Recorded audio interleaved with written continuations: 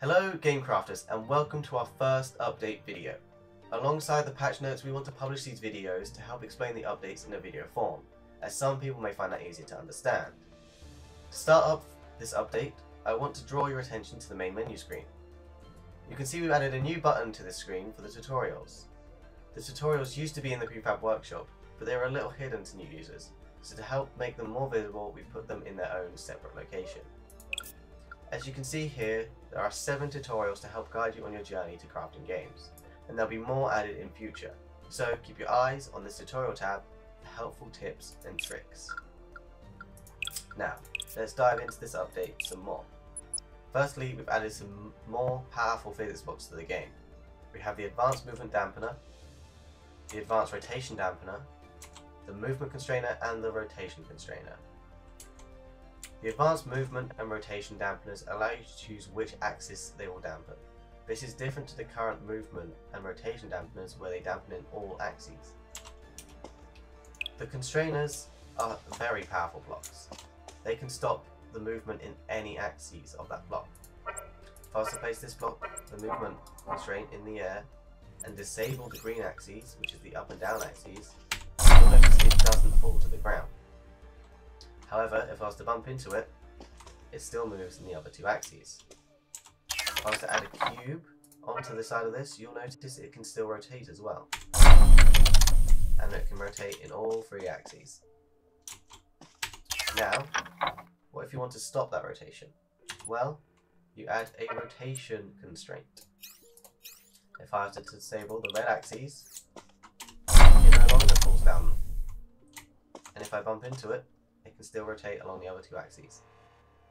The final block to cover is the Game Over block.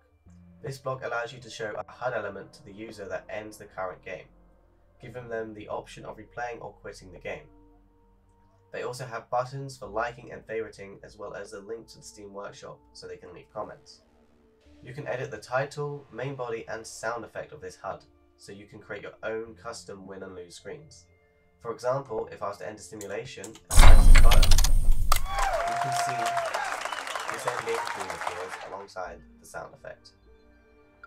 Now, why don't we use these blocks to create a fun game called Hole in the Cube. The goal of this game is to make it through the holes without falling off. So, let's start by creating a start platform.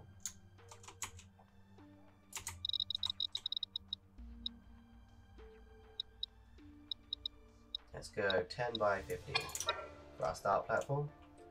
And let's give it a nice bold colour. I'm going to go with blue. Now obviously the goal is to stay on this platform, so we need to detect if the user has fallen off. So let's grab a character on enter trigger and put a boundary around the box that sort of covers the whole area. And we want to display a game over screen when they hit this. So we'll grab our game over block, place it to the side, and we're going to hook that up to the trigger that we have just placed. Did I place that correctly? Yes, I did. So, if we now enter simulation and pull off, you can see the game over screen is working just fine. So, let's go back and input the text we want to display for when the user has won. Or, not won, lost, because they've fallen off. So, we'll type "you lose" in the header, and we'll type "you fell off the platform." And we'll choose a nice sound effect to go alongside it, because a win 8-bit sound doesn't really sound like losing. So let's go to the lose trombone to really ring home the fact that you have lost. So let's test these changes.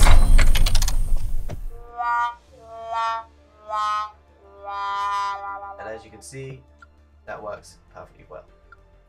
So, next thing we're going to need is obstacles. So let's build out from this platform a couple of bits, say 50, and we'll create a wall segment. Let's go 6,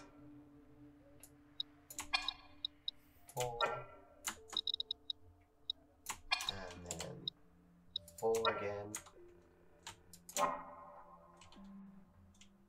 Oh no, that should be 6, shouldn't it? Yeah. And that's our obstacle. But it can't do much right now.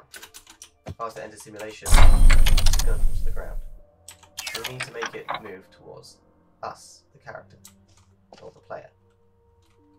So, let's put a mover block on. And that will move towards the character. So, if we enter simulation, see, it moves forward, but it's rotating over and falling to the ground. So, let's stop that by putting a rotation constrainer on. And disable all of the axes, because we don't want it to rotate in any of the axes.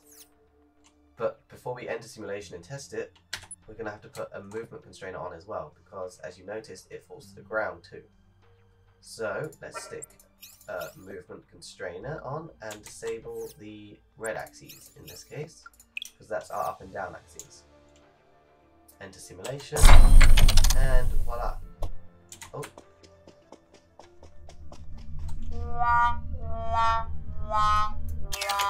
So as we can see, this platform this obstacle is built too tall. So we'll just make that smaller.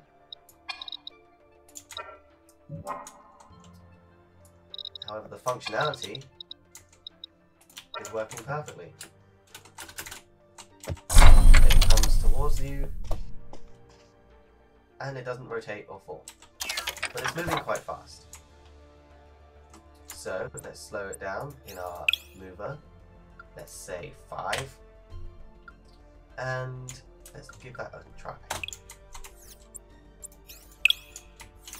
So let's go back to our platform. And enter simulation and there's not enough force. So we need to fix that. Go into our mover. Up the force to max so the user cannot push it against it. And let's try that again. Nope. Go straight off. That's exactly what we want. So, we want this to be a game. So we need to create a score. Let us create a character on trigger. Cover the area that the character is going to go through.